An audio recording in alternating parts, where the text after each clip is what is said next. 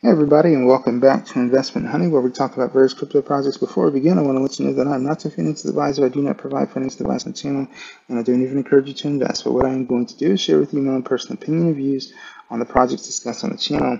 So that said, we're looking at Safu V2. So this project did have an audit that passed with no high or medium severity issues. They did have a successful pre-sale on Pink Sale. We're going to take a look at that. Team's not photodoxed. They did get a Pink Sale KYC, and we will certainly take a look at the chart as well. So looking at the Pink Sale pre-sale, so we see a KYC badge. So like I said, they did get the Pink Sale KYC. We see that this was just a regular pre-sale, not a fair launch, so they had a soft cap of 125 beans and a hard cap of 250. It went public, so minimum buy was 0.1, max was 2.5. I prefer, sitting at 1 on the max contribution, but this one is 2.5. Just feel like, anything more than 1 is just, means heavier dumping.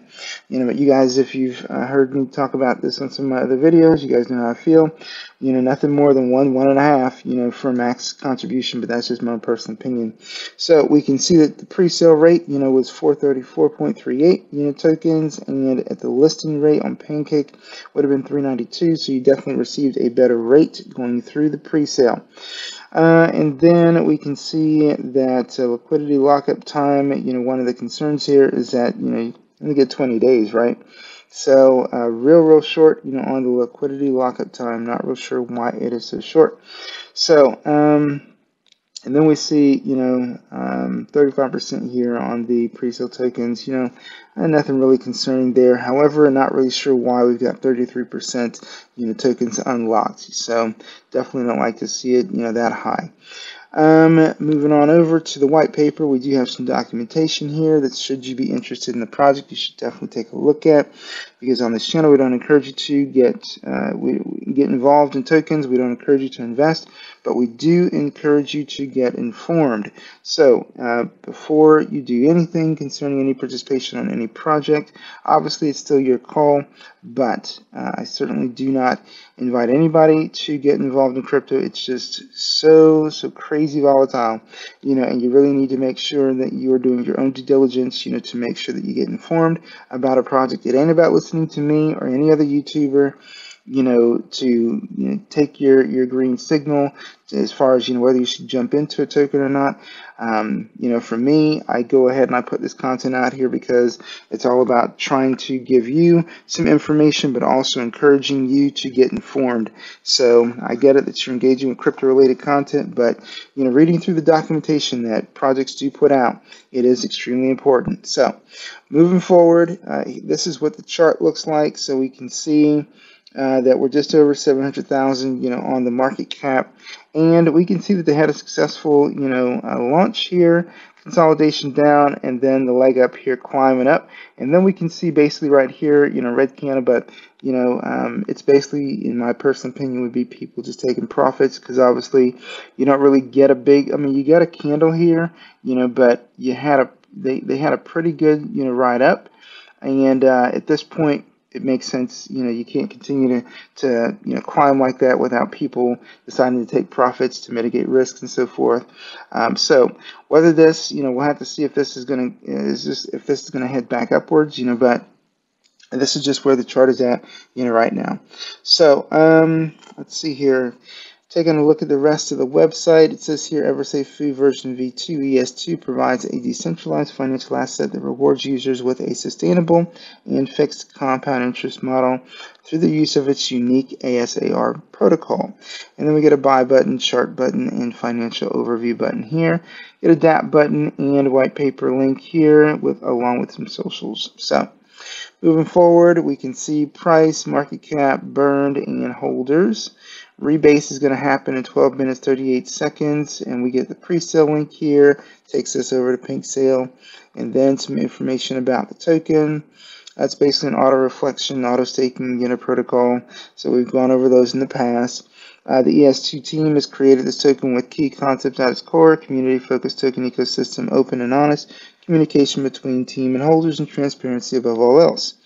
And then we see easy and safe staking, BUSD, dividend, fastest auto compounding protocol, auto token burn, and highest sustainable APY. And then we see the tokenomics. So what's going to what? We see 2% on the buy and sell side, for liquidity, and then BUSD rewards, 5% and 7%. Treasury, we see 2.5 and 2.5, and the auto fire pit, we see 4.5 and 4.5. Now, we don't usually see it laid out this way, but that's the way it's laid out in this project. So it says featured on, and then it lists a number of different entities there, our AMAs, and then you can play the button or hit the play button to listen to their AMA in the Roots Crypto Lounge.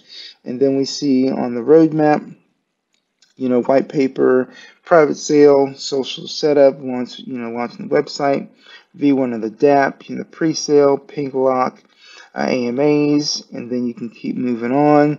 But let me also highlight that, they have checked off things that they have already done. So here that hasn't been checked off because it doesn't look like, the pink lock is enabled yet, at least not based on the roadmap. And let's see here. We also see Twitter campaign, YouTube campaign, CoinGecko, CoinMarketCap, more AMAs, releasing the NFTs, and staking. So none of that's been completed, but they have been listed on some coin listing sites. So, and that's it from the roadmap, so there's a lot that can be done in terms of the roadmap. I personally don't really care for the layout of the roadmap. I like a more traditional setup, where you get the phases, and you can kind of expand a little bit more, what's going on, in the roadmap. So, not really a fan of this roadmap, but that's just me. We also don't know how far out this roadmap's going to go. We don't even know where they're at in terms of development of the project, right now. We have no idea, so we just get a list of things they're doing, but we do get some check marks, what they've already completed and the access for things that they haven't. And so we see a comparison between Safu versus Safu V1 and Safu. So, again, it's not to necessarily say that one is better than the other, but it's just a data comparison chart, and we're all familiar with those. So advantages explained, it gives you that here, and the team obviously is not photo doxed, as I mentioned before, but again, they do have that pink cell KYC, so there is that, right? And that takes us to the end of it. So I don't have anything else to add on Safu V2. Like I said, it's a launched token, so if this is something you're interested in taking a look at, make sure that you take a look at the documentation and get into the community so that you can develop your own signals, do your own evaluation assessment beyond anything I've shared here in this video, because again, it's your call, so that you can direct your steps in terms of any level of participation that you may be considering taking concerning this project. Thank you guys so much for continuing to keep up, with the channel and the content being released. I appreciate you guys continuing to support the channel. And by all means, please share, the channel with people that you may know that may be interested in crypto. So with that said, I'll leave the links in the description below, and you all enjoy the day.